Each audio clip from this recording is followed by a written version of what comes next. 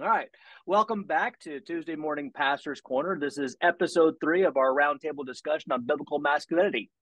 Last time we looked at the creation account from Genesis 1 and 2 and made some observations about masculinity as God indicated about our differences between Adam and Eve, men and women. We talked about the biological differences, the social the soul differences, the soul differences about how people think and how people are innate. Responsibility, authority, but also understanding that authority comes from God and all authority is under authority until you get to God. So man's authority is not absolute, it is under authority. And that authority and responsibility over Eve is not great. It's there's a partnership there, but there has to be some level of responsibility and level of authority. We talked about the family role within Genesis 1 and 1 and 1 and 2, and also leadership that Adam was given that responsibility. I think one of the aspects we talked about was in the naming of the animals, and that he was given that leadership responsibility. And I also found it interesting, I just want to kind of point it out, that in chapter 3, he also names the woman.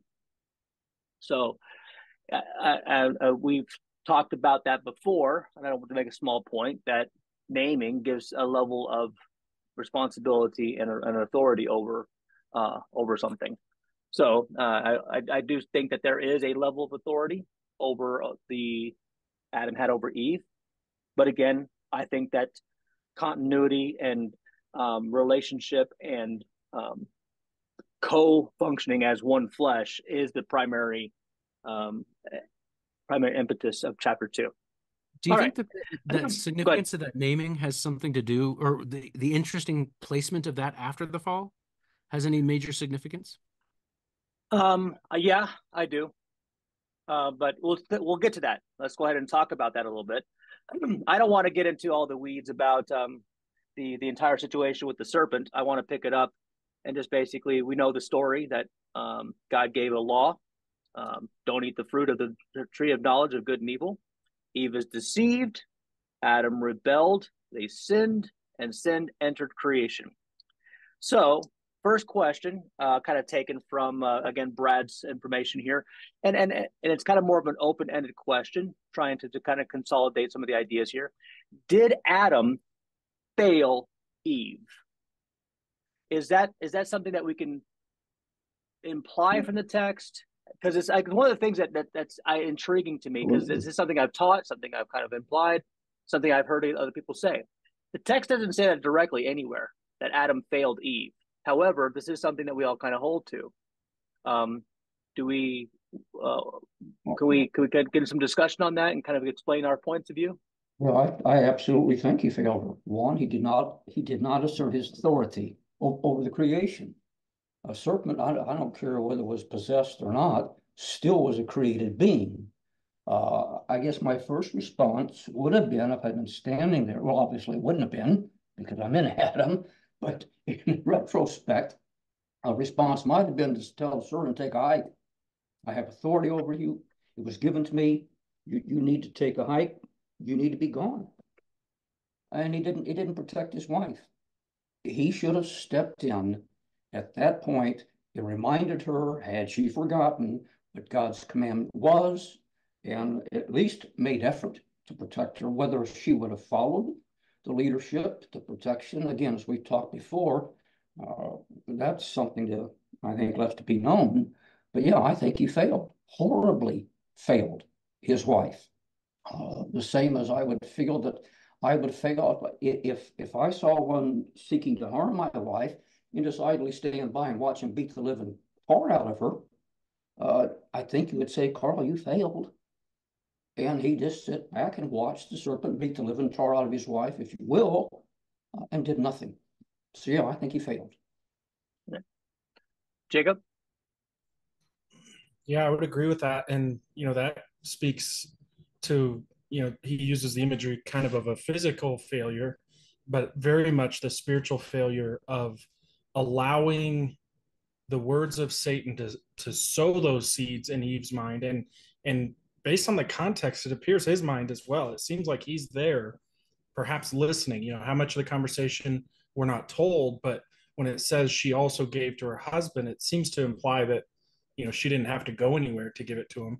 he's there. And so the failure to stop the problem, nip it in the bud, and say, no, you are questioning the word of God, the authority of God, and we won't do it. And, we can, in hindsight, deal with all these things, but that's also not how temptation works, right?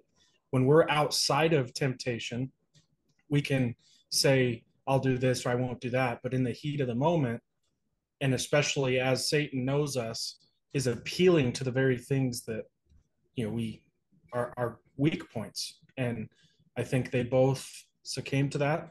And I think Adam, in my mind, holds the guilt. Both are guilty, but I view Adam as the responsible party. Brad, it looked like you wanted to chime in there a little bit. Yeah, I caught just that loved too. I just loved the word succumb. It was so It's beautiful. It was kind of a past perfect usage of succumb. I'm just Hapax legomena. Paul makes up words, and That's pastors have right, the same and I'm privilege. so glad that you did because I love it. I think that it's a really important point to take because it's fascinating that you can have a misogynistic reading as much of church history has, right, of Genesis 3, where you're looking at it and Eve is the problem and Eve caused the fall and Eve was the one who sinned.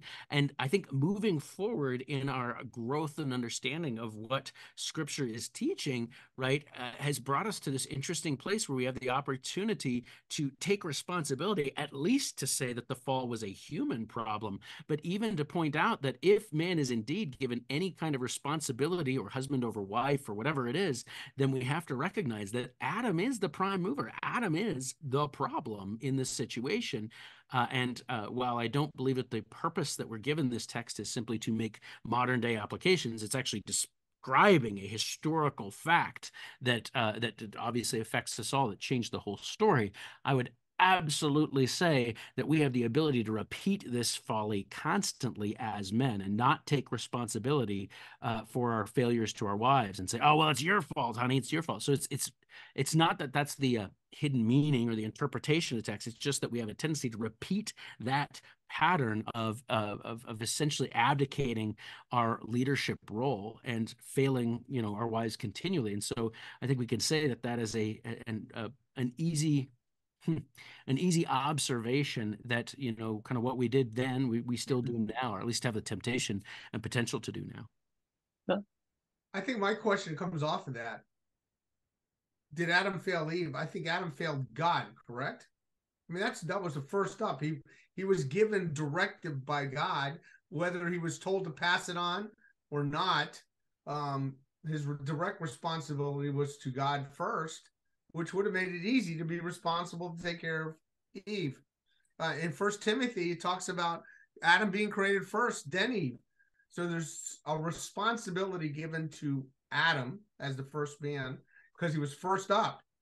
He was there first. He was given directives by God. He had named the animals. He had been told by God it's not good for man to be alone. And whether we as a group agree that Adam was hanging out with Eve when she was talking with Satan or not, he had some culpability because he was in close proximity to take the fruit and not say, "Hey, what are you doing? Haven't we had a directive by God that I have either not given to you or at least I know of, and we need to stop here, right here, stop the conversation"? He didn't do any of that. So I think there's a duality of responsibility there. First and foremost to God, and secondly to protect his wife. And it says she was deceived. Well, in Timothy it says, for Adam was not deceived, but the woman being quite deceived, which is kind of interesting because sometimes when they add words, I said, did they really need to add a word quite deceived versus deceived? And I think yes, it had to be put there, but I think Adam holds the responsibility. This is where the buck should have stopped, and it didn't. And I think my angst is we don't teach men that their priority first of all is to God. We want to make them good workers, good husbands. We want to make them certain leadership roles that they should have. We want to do all those things for men, but we fail to teach them focus on God first. God's got to be first. I really think that helps straighten out the rest of things if you see this is God's directives, So. And I agree. It's one of the things that kind of come to mind is that that Adam failed Eve, sinned against God. So like the failure to his wife was, I think, pretty clear that there's something missing in this entire situation about Adam's involvement with this conversation, and it's not there. But the sin, the rebellion, was against God, and that's where it kind of enters in. I don't want to get into a harmatology question dealing with the study of sin and whatnot, because there's a lot of different questions about exactly what the sin was, and obviously it's the eating of the fruit. The failure is not the question, but I think it's clear.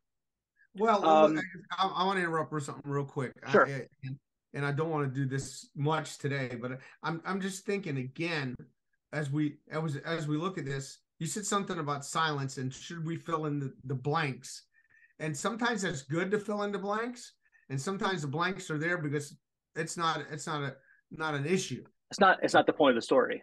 Right. But in this case, we have enough information from other parts of Scripture to say the buck stopped with Adam, which I've already said. I don't want to be overly redundant, or just redundant.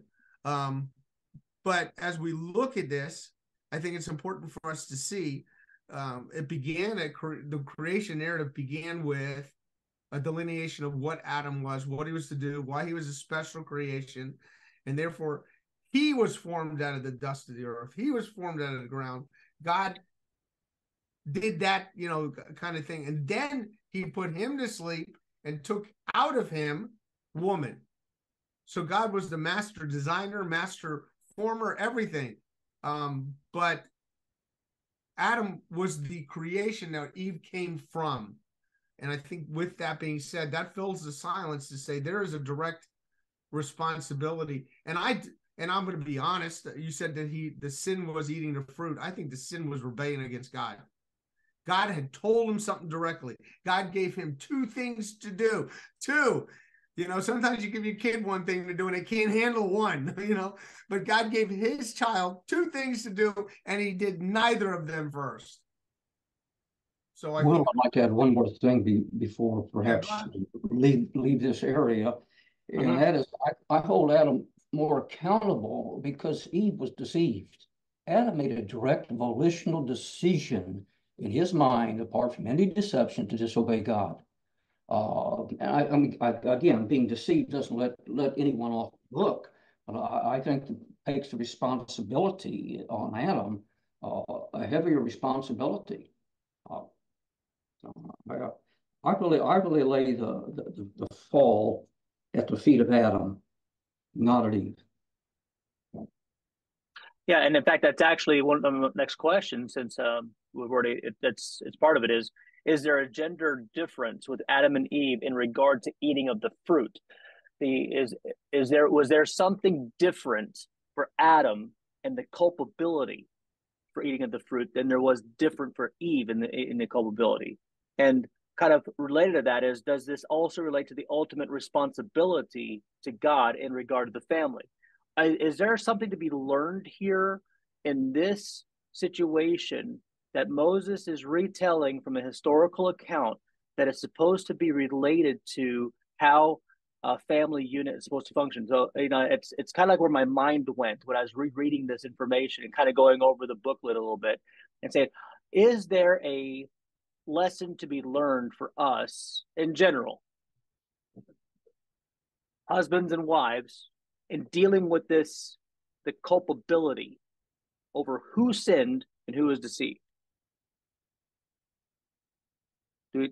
Anybody want to chime in on that? Does anybody want to am I off base here that it displayed in this situation that there is an ultimate responsibility between Adam and Eve? Well, I would agree with you, and I think I've stated what mine is, and so I'll let Brad speak up from here. But yeah, I think there is with Will, and I think it's Adam's. Mm-hmm. Yeah, I'm not sure if I'd use the word ultimate responsibility, only because it might suggest that women are not responsible to not be deceived. right? And obviously that's going too far. But the final, and this is what I'm sure you mean by ultimate, the final responsibility to bring truth into the marriage relationship is absolutely a sign of biblical masculinity. And I think that's kind of the point of what I hope we're getting at, is if we can rescue the concept of masculinity from the world's ideas, good, bad, or otherwise, right? Because again, the world will always focus on a masculinity that is based around certain actions, right, or attitudes or behaviors or styles, like violence or whatever it is, and hopefully we can replace that with a true biblical perspective to know you are biblically doing what you're meant to be doing as you bring the truth of the Word of God into your marriage, and as you defend your marriage or your family from lies. That is the part of the man's responsibility. It's funny, we always focus on really stupid things like physical protection, which, or whatever, which is fine. I guess that's a part of it, but it seems like the innocent as doves part of much of Christianity was to be martyred, right? They didn't protect their families. They allowed them to be martyred for the faith. I mean, it's not that they were volunteering, but the more important focus is to protect your family from deception, from satanic deception. Protecting your family physically seems like a distant second in light of eternity in terms of what the purpose and function of masculinity is. Yeah, because in the account, we know it can jump ahead briefly and say God holds both accountable, no doubt. The woman is not off the hook. It's not like, okay, husband, now you take care of your wife, and no, God holds her responsible and lays down a curse upon her as well. However, I do think that the curse upon the man, and not only upon the man, but it demonstrates a higher accountability, because I do believe the curse is a little bit more poignant, say less. We'll talk about that in just a moment. I want to read verse 8. They heard the sound of the Lord God walking in the garden in the cool of the day, and the man and his wife hid themselves from the presence of the Lord God among the trees of the garden. The Lord God said to the man and said to him, "Where are you?" And he said, "I heard the sound of you in the garden, and I was afraid, and I was naked." Now, the reason I'm reading that particular passage is because I think I've mentioned this before, and I'm curious as to what you all think. And I do have a point to this dealing with masculinity. Is this a Christophany? Not just a theophany, but is this a Christophany? Is this the second person of the Trinity? It seems like a reasonable assumption based upon the things that are going on, right? The Lord hovering as a spirit is an odd picture because, again, the word walk is used. It's not as if there weren't other words used. And additionally, this calling out to where are you? I mean, if he was, again, a disembodied or appearing as a disembodied spirit or a light or a water jug or whatever else it is, then those terms make very little sense. However, a voice emanating from a body, and I think it's very reasonable to assume it's the pre-incarnate Christ, and where are you, and come out, right? Those terms all of a sudden have meaning versus the idea of hiding from, a ghost or a spirit or some disembodied, presence seems unreasonable. And additionally, I would argue that gives deeper understanding of what it means to be created in the image of God, that's not exclusively an emotional theological reality, but it is also has some sense of physical reality, that we're modeled after Christ. So for all those reasons, and I wouldn't like go to the mattresses and tell someone they're a heretic if they didn't think that was the case, but I think it is a very reasonable thought given the content of Scripture. Does anyone have a rebuttal against that? I mean, because I want to have that as a premise a little bit to the next question. I have an addition if it's valuable here, but I always like to think about the historical context. And so just a brief summary of how I see the context. Moses is the writer, and he's writing to who I believe is the wilderness surviving generation about to enter the land. And so that generation, they already have more or less this information through oral tradition. Maybe there's some details that they don't have, but perhaps they're familiar with the events that we see later in Genesis of, one of my favorites that I covered recently is the two lords issue in the Sodom and Gomorrah investigation seems to imply, again, Trinity. So with that and piecing together what we understand about Genesis's purpose in essentially introducing or better acquainting the nation of Israel with who their creator is, we start to see some major things about God in his character, his attributes, his plan, his program, these sort of things. And so I would certainly be willing to look at this passage and fully allow that this is a Christophany.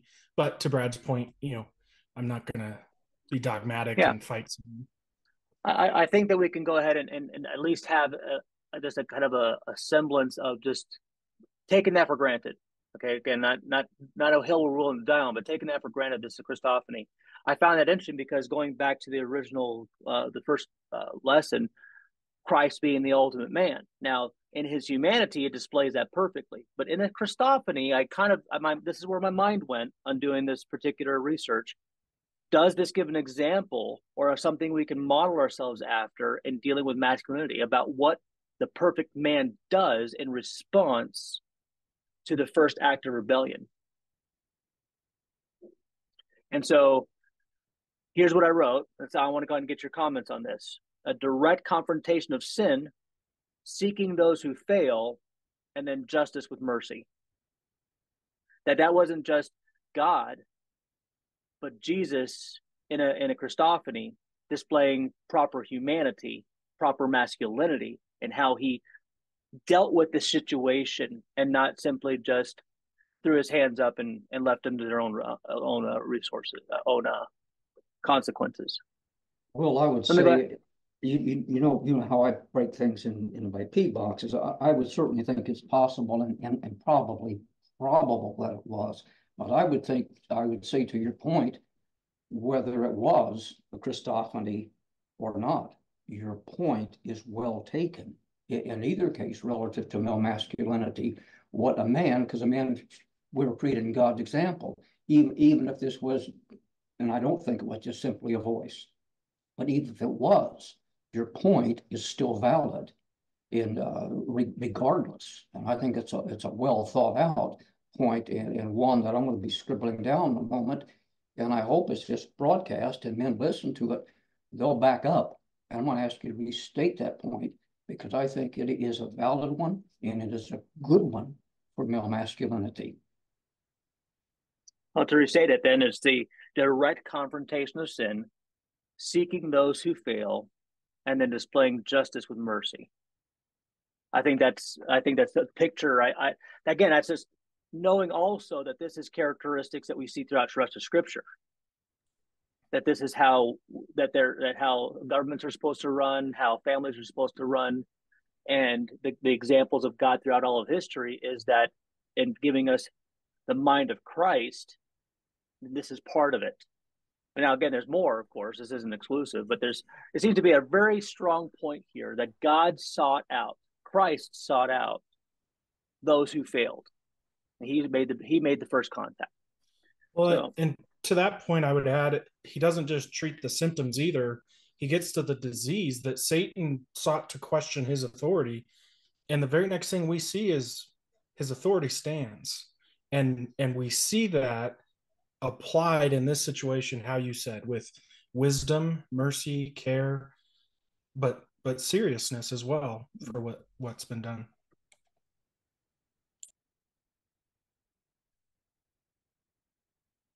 So the next question then comes from verse 16 of, I said, from 17 through 19 and dealing with the curses. What does the curse tell us about the difference between men and women? So do we understand the difference in masculinity, the difference in femininity, which is harder to say than it should be, right? Femininity, femininity. And say girly. I think that's the accepted nomenclature. More girly, yeah. And the curse. Obviously, we could do the Genesis 3:15, but I just want to talk about the difference between the masculinity and the femininity, or the girliness. I still can't believe that there's a running back named Gurley. That's just funny to me. It's the boy named Sue, right? Like, it's how he got so tough. and just ask, what observations can we make in the curse about the difference between men and women, and specifically, how do we define biblical masculinity from the curse? I love where you're going with this because it's such a powerful and poignant thing. When it comes to the results of sin in Eve, it is strife in the marital relationship and an unwillingness to accept her husband's authority, and because of mistrust, because of, and then pain in reproduction, showing that core identification of femininity with all of the characteristics of perpetuation of the species and motherhood and that thing. So it does that for us, right? It defines femininity in regard to that responsive, caring important part of the human thing experience. And then when it comes to Adam, it doesn't he doesn't talk about like ED or something. He talks about a negative effect on his life, bringing forth food from the earth, right? So it's interesting that the curse as it relates to Eve is the family impact, which obviously impacts men. But then when it comes to Adam, the primary focus is on bringing forth the productivity, or maybe we could say keeping his God's command to be a steward of the earth, right? So now all of a sudden we've got thorns and thistles and difficulty in that regard. So I think we do see in that sense a sort of like, hey, here's what matters to you, Eve. The family and the child bearing and rearing thing is going to become difficult. Here's what matters to you, Adam. It's going to be tough to get the work done, to feed that family, to care for that family, kind of being the outward face. So I think we can really safely draw that as an implication of what God designed the different functions and focuses of masculinity and femininity to be, just based upon how he is explaining sin's entrance and impact upon what we were meant to be doing. Eric, would you like to comment on this? I got lots of comments. It's important for us, again, as we're looking at this total subject of masculinity, to not overthink where we're at physically. In other words, here's what I want to be when I grow up, kind of idea. Remember that when you were a kid? What do you want to be? And all we looked at was what we would consider masculine roles. And I think that tended to way some of us would interpret scripture. Again, God's not looking on anything but the internal. I know this is going to sound really like, where did this come from? But I've been working on this, and I think it's interesting. The Jewish leadership didn't want to defile themselves by going into the court of Pilate during the trials. But Jesus had already spoken, probably within a year, that what really defiled a man, it's not what goes into his mouth, where he was and what he ate. It was came out of the man. And again, I think we need to understand that the internal adjustment needs to be made to who God is. I know it's redundant in a different fashion, but if we don't deal with the spiritual part of a guy, I think the word masculine is a misnomer. I know we say goofy things. Can you find the word masculine in the Bible kind of idea? But I think we overemphasize the machoism, not the masculinity. And maybe I'm missing that. Biblically, it has nothing to do with anything but what's inside of you. Should come out at some point. And it does in its term of leadership and fatherhood and your work environment and who you are, should come out of that. I don't know. And what I was doing when I was out of the picture, I have a bunch of books down here. I want somebody to define biblically the word masculinity, because I don't know if it's really a biblical word that we're looking for. We're looking at the ideal man. Maybe I'm wrong. And again, maybe my understanding of the word masculinity is more machoism, but Yeah, Carl. Well, Eric, let me offer that. I don't think you can do, and I work with word definitions, as you know. I don't think you can define the word masculinity from Scripture. I think the very best we can do from the Scripture is observe attributes that appear to be proper masculinity. Let me add one that I think it comes from Genesis, and that is almost the reverse of what Jesus said about what comes out of your heart. It's also what doesn't come out of your heart. See, in the case of Adam, again, here the command was given to him. Okay, he's the one who had the command. He was the one who was given, from my perspective, responsible spiritual leadership. He was the one to do so, I think, by word. I think he was to do so by example. He was to provide spiritual protection. And he sat there passively and he kept his mouth shut and did nothing. So when I look at masculinity from, at least from that particular perspective, it should be something that comes forth. And what should come forth from the man, one is knowledge of the word. Why didn't he reiterate to Eve? Remember what God had commanded me, and perhaps not. Maybe the command wasn't direct to her. I don't think it was. I think the command was to him, and it was he was to communicate that command to Eve. Why didn't that come forth? So I think sometimes I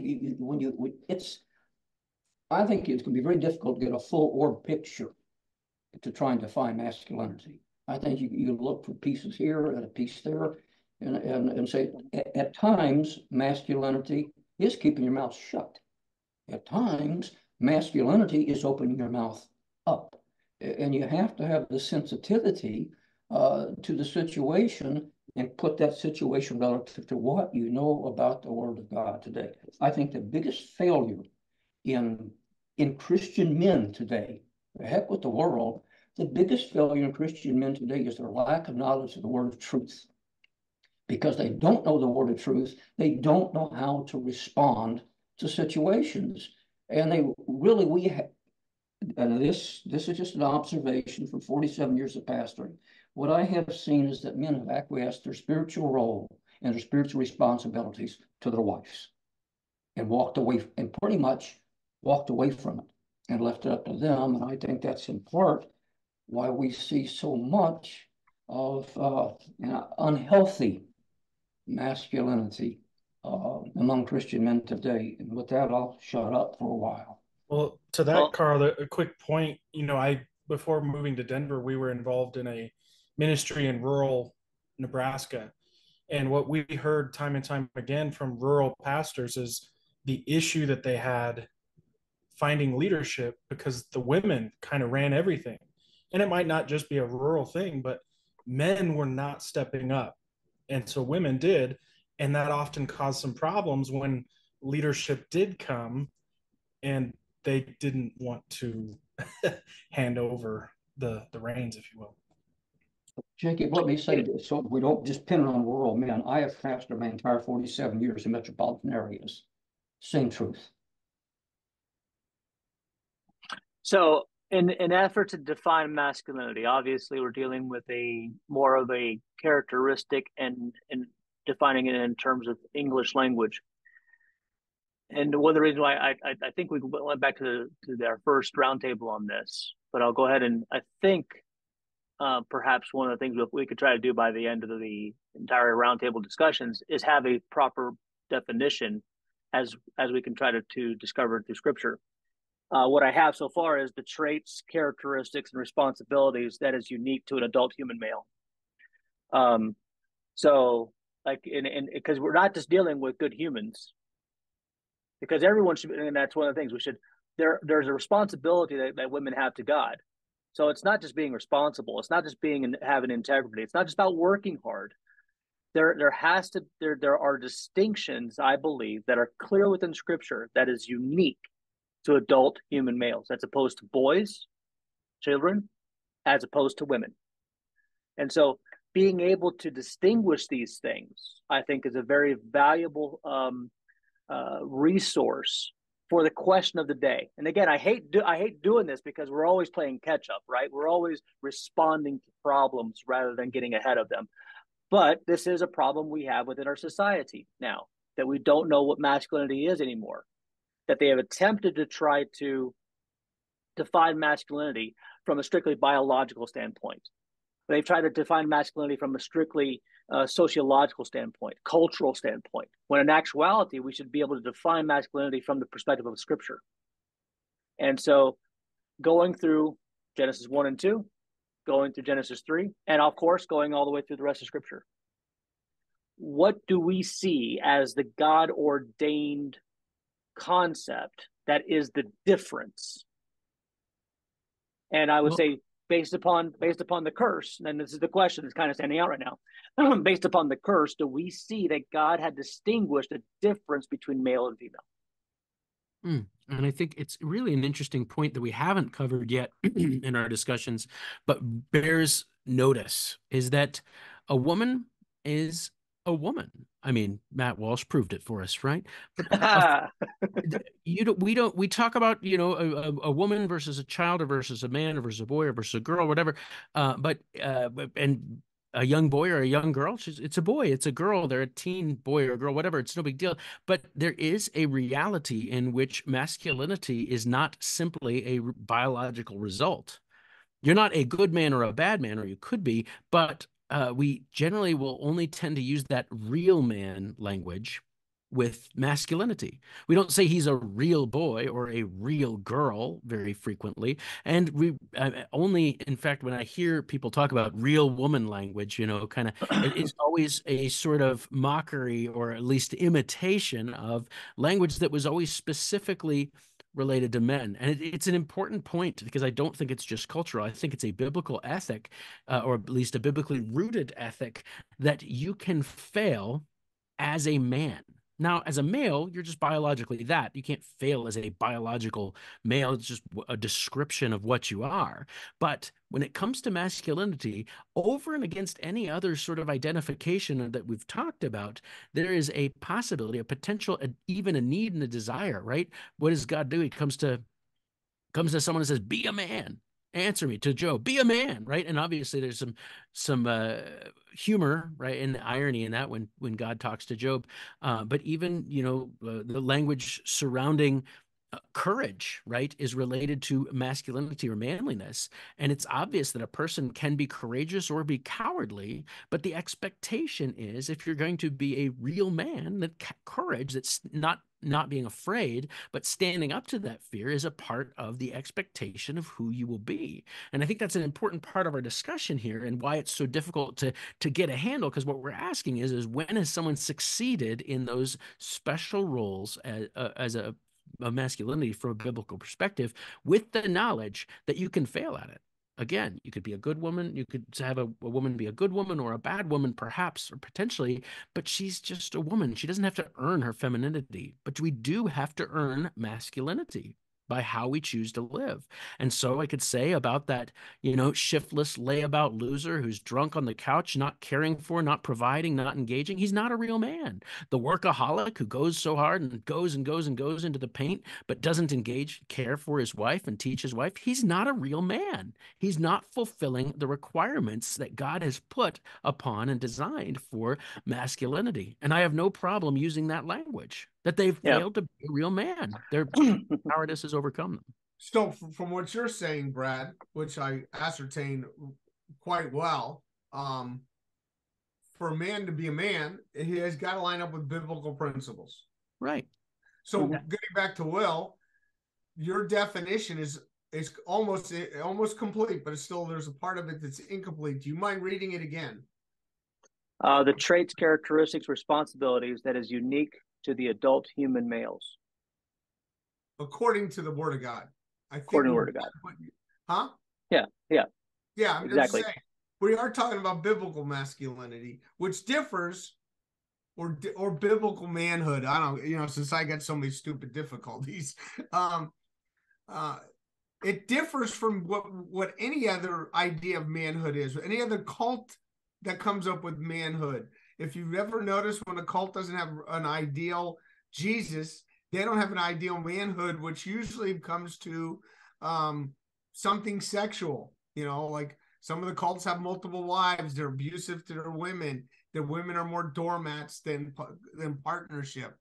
I think something's required when God said he took Eve out of the side of a man, that I think is unique as far as a partnership's concerned. Yet one is the head and one has to help the head. So I would say it's the neck. My wife has to get my head straight sometimes. But there is a part that is, when we look biblically, and we have some really okay examples biblically of men, but we also have Jesus, who is a man, a human male. He chose to take on a human male body for a reason. He could have chose to do anything, and he took a male body. He chose that the writers of scriptures were all males. So I think there's something quite unique that has to do with leadership, headship, directorship, love. A woman is a responder. When a husband doesn't love his wife, he's not doing it. He's not being the male. She can't, if he's mad, she's not responding correctly, he's got the issue. You know, and that's what we often see. I'm going to say something that's judgmental, and my wife always gets on me, but I believe a lot of failed marriages that where men said, my wife had an affair, my wife ran off, or my wife did this, he's got to look introspectively at his job as being a biblical male. I don't know what else to say. Will marriages fail? Yes. But I think first stop is, where did I fail being a biblical male? Well, when the football team's losing, you fire the coach, right? Yeah. Sometimes to the chagrin of others, but I wish the Cowboys had fired the general manager. Yeah, well, but to your point too, Eric, because I absolutely agree. I think what we run into is there's going to be some overlap with society, or secular, if you want to call it, and their understanding of man, because they'll ascribe to leadership and those qualities. But I think the difference is, biblically, we're called first and foremost to our family in the exercise of that leadership, where it's almost like these steps are skipped by the modern male, where it's, you know, go out and conquer, be a leader, be a man, do this, do that. And it's like, no. Make sure your house is in order, right? That's the qualifications for someone who's leading a church. And so I think that's a well put statement, what you said. And, you know, I think that's where I see the issue is bypassing the biblical prescription for our responsibility of leadership, right, and jumping to our own agenda. Okay. Now I just to rein this in a little bit, because go ahead. Still haven't answered the question. How did the curse to Adam, how did that help us understand biblical masculinity? Because the buck stopped with Adam. There was no curse. When we talk about in Adamness, I don't know if that's a good class. In Adamness, you look at the Bible, when it addresses humanity, we are all in Adam. We're not in Eve. We're in Adam. And I think that's an important angle that we've got to look at, because there's I used to think it was funny when somebody would say there's the first Adam and the second Adam. No, there's the first Adam and the last Adam. There's no need for any more, because Adam, even though he had a base start, he reflected to us the failure of man more than the success of man, where Christ, being the last Adam, showed nothing but the success of man and mankind, of course, and what we could get through that last Adam that we could not get, that we inherit from the first Adam. Let's put it that way, because we don't inherit anything but baggage from the first Adam. And we've got to somehow climb out of that baggage by being in Christ, have a new relationship, so therefore we could be that biblical male, if I'm making myself clear. Because once you're born with baggage, and you're basically kind of incompetent, right? And without being complete in Christ, you know, I hate to be like this, but Mike and I were talking the other day, I don't know what time ago. I hate to counsel people that are not safe. It's a difficult. It's because all you're really wanting to do is what? Give the gospel, because they can't connect with biblical. Uh, I guess basically a matching a biblical lifestyle. They can't do it. So you can make them the best secular person you can, and they're still going to be a failure. Well, for again, lack of better understanding, but that's where I'm at. and to your question, Will, we've talked a lot about leadership. I think leadership, the effective fall on leadership is kind of contained in verse 16, your desire shall be for your husband. But what we see in the address to man seems to imply another element of our responsibility is not just leadership, but provision. It's our job to provide for the home, whether that's provision for security, provision for, I think contextually, it's quite clearly food, sustenance. And it's interesting playing into how the Jewish religious or Jewish wedding system develops, the vows that the Jewish male was giving to his wife. One of those was to provide, to be faithful, but to provide for her needs. And if that doesn't happen, based on the way I see divorce and remarriage, that was potentially a grounds for divorce. If they continually did not provide those things, then Moses allows that. Jacob, a thought came to my mind along those lines, because God is called the great provider, and he provided the ram for Abraham. And I think with that idea of provision, there's a lot, man, you just open up, I'm going to use Pandora's box, but it's the really wrong analogy. But that's an interesting conversation that I would love to have, because God providing doesn't mean he's going to give you everything, but he will give you the necessities of everything. So what is a male, in accordance with that, what is a male to do if he is the provider of the family? Yes, it is, I think, initially food, the way it looks at, but I think it's a much bigger picture than that. So that's an interesting. And that's right. I mean, I think that provision and care going on through ultimately spiritual need is a big deal. And I just want to backstop this, because I'm sure talk about it later, but recognize that this isn't suggesting that a woman is unable in a godly context to work outside of the home. We see very clearly, right. that in Proverbs 31 and elsewhere, that women are just as invested in the financial success and the professional success of the family. So I think what we're looking at is a masculine versus feminine focus in terms of what they prioritize in their role. So here the wife is seemingly meant to prioritize and be the representative within the relationship of the family relationship for the kids and so on and so forth. And the husband is meant to be the one whose primary concern or takes full final responsibility for the outward provision of the family and so on and so forth, providing leadership. And again, I think we can easily make that jump into that there is no such thing as a meaningful leadership apart from spiritual leadership, apart from someone who's going to point his family towards Christ first and foremost.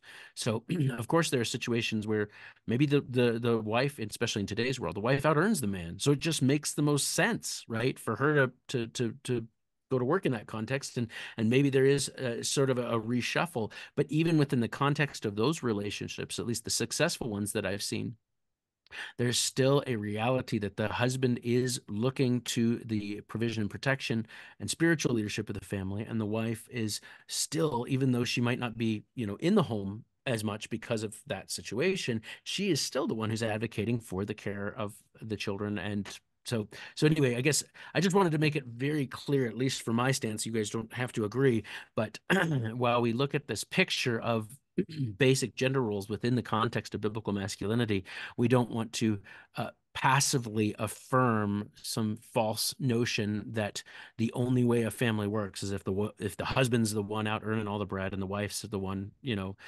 not earning the bread. Yeah, right? but what you said, but with what you said, Brad, that makes an interesting conversation also, because the male is the provider, no matter if he's making the physical money or wherewithal to support the family, and the wife's doing it.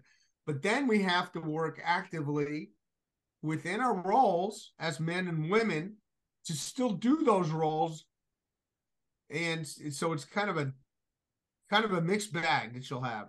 And you've got to overcome that. Just because I'm making more money to you doesn't mean I'm providing, I'm caring. Yeah. And just because I'm not making the money you're making, or I'm staying at home and Mr. Mom, doesn't mean I'm not providing. Right. So that's an interesting. And I would even say that at the end of that too is that if there's a situation in which there's not money coming in the house, there's not food in the house, the husband can't go, well, wife, you're not doing your job. Right. He goes, if she lost her job and or she was, just whatever happened, then he goes, well, then I need to take on that responsibility. And if there's one person that has to go do it, the biblical mandate seems to be, like, we can go ahead and ask this question, seems to be the priority is that of the husband for the family to make sure that there is food and shelter. If we have food and we have shelter, with that we should be content. So therefore, that seems to be the responsibility of the husbands, of the fathers, of the males. Well, and I go a step further and say that that is ultimately the headship of what the male is talking about. If there's a lack of love, if there's conflict, if there's sin, if there's a drug problem, it's all his problem, right? It's all that is that final responsibility. And I think it's an important point that we have to note is that the worldly idea of what responsibility looks like is so false, right? Oh, the husband, he's in charge, so you're saying he gets what he wants. No. I mean, if he's leading biblically, he may never get what he wants. He's always going to be making the sacrifice of his time and this is the real tragedy of the satanic attack upon the family in the modern era, is to suggest that somehow his leaving the house to go provide whatever that means is somehow more fulfilling than what's going on within the house. And so that the wife should also seek that same fulfillment. But really, what we see in a biblical picture is that everything that's going on in the house is what's fulfilling. Everything that's going on in the house is what's important. Everything that's going on in the house is what's valuable. So the man goes out and leaves what is valuable to go get more stuff to continue that valuable, wonderful, God-created institution. And what does Satan do? Well, he tells women, nah, that homemaker thing, that's not a high enough calling for you. You need to go out and make some bucks or stand on top of a board. And men have, I think it's kind of an interesting thing because now we see men going passive, going, yeah, I'll be your, your arm candy or whatever it is, because it's not fulfilling. Work is not fun. It's not, I mean, and we all are pastors, so we get to teach the word of God, and we do get a lot of fulfillment. But there's a lot of people who go out there to these daily grinds where they hate every moment, and every moment is hollow, and it stinks, and it's degrading in the deepest sense possible as you go out there and, have to do what you have to do to survive whatever disgusting worldly environment that you need to go to in order to provide for your family, and to pretend like somehow that's an ideal or that's a wish fulfillment or that's better than looking at your babies and bringing them up in the grace and knowledge of the Lord is so far beyond absurd. It's flipped on its head. It's wild, and it shows why the feminists have to lie so fully and degrade and denigrate the truth with such completeness, because as was said by a famous feminist of the past, we can't give them an option to stay at home, because if they have the option, everyone's going to choose to do that because it's a better way to live. They know it. And yet, because they're motivated entirely satanically, they're absolutely going to forfeit all truth in order to come to this ultimate end of seeing what God made good degraded and destroyed. Go ahead, Jacob. Yeah, I think those are excellent points, and it kind of makes me think of conversations I've had with my wife, and she's endorsed my thoughts, so I'm not just speaking from my male perspective, but it seems like God has obviously made women and men different. And one of the things I've thought about is, as a man, we typically are a little bit more linear, in our focus. We're able to analyze something step by step, move it, that gets us into problems when our wife is having, distress, and we try to solve it, right? Well, they don't necessarily want it solved, they just want it heard.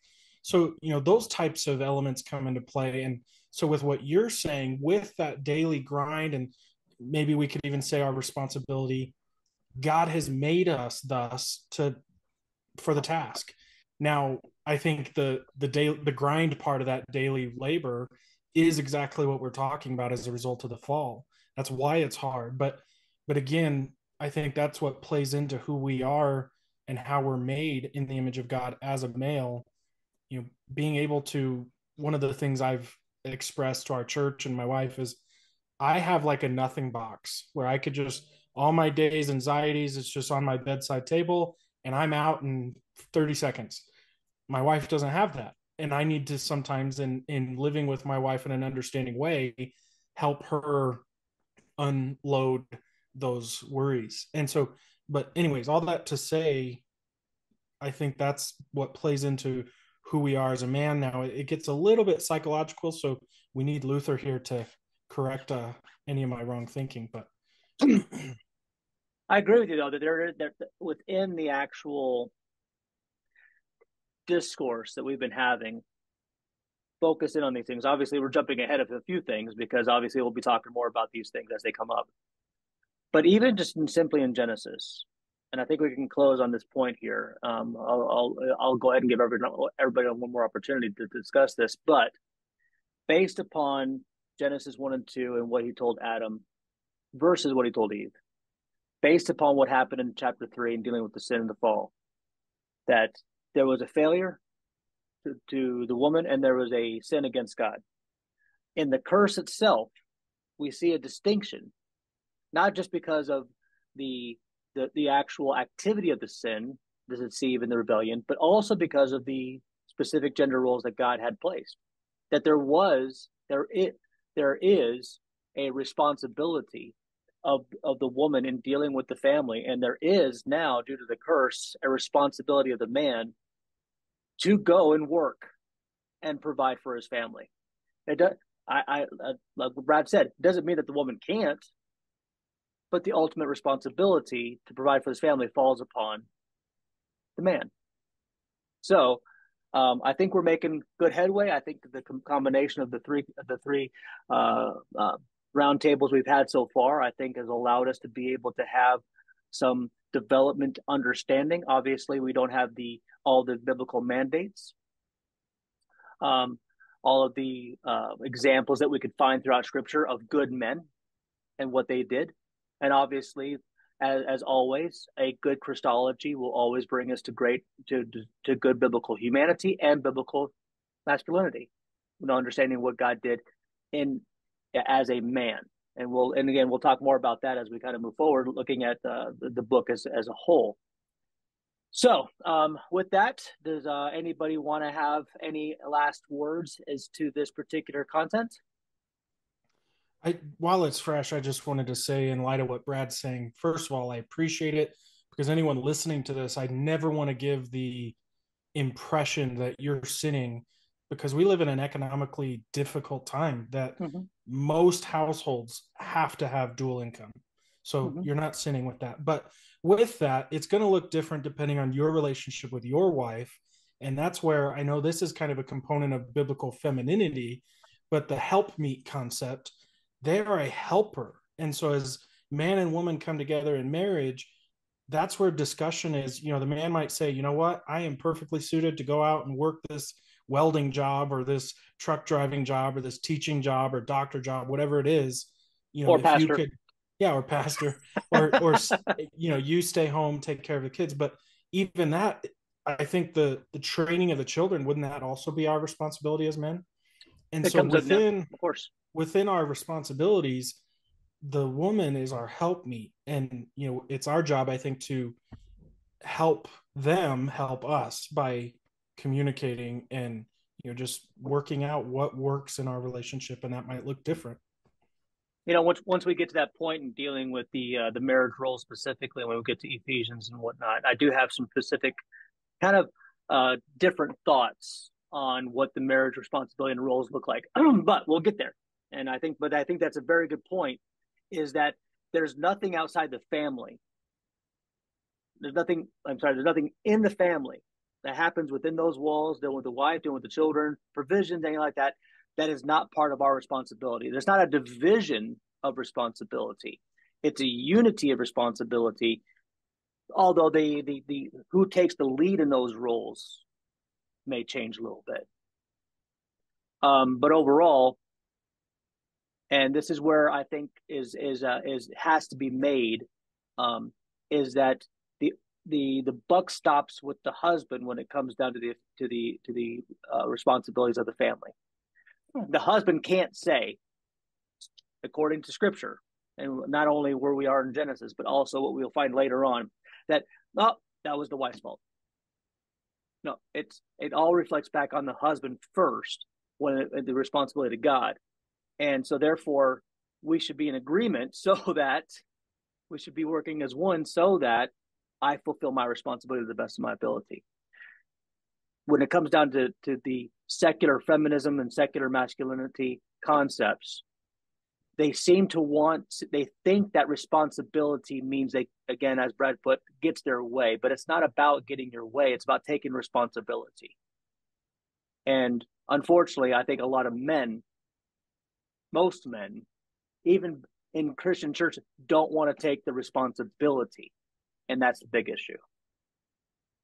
And so therefore they go, well, I'll give up the authority because I don't want the responsibility. And we'll talk about authority when it comes up. I don't think authority is understood properly either, but we'll definitely get to that as we move forward to the future.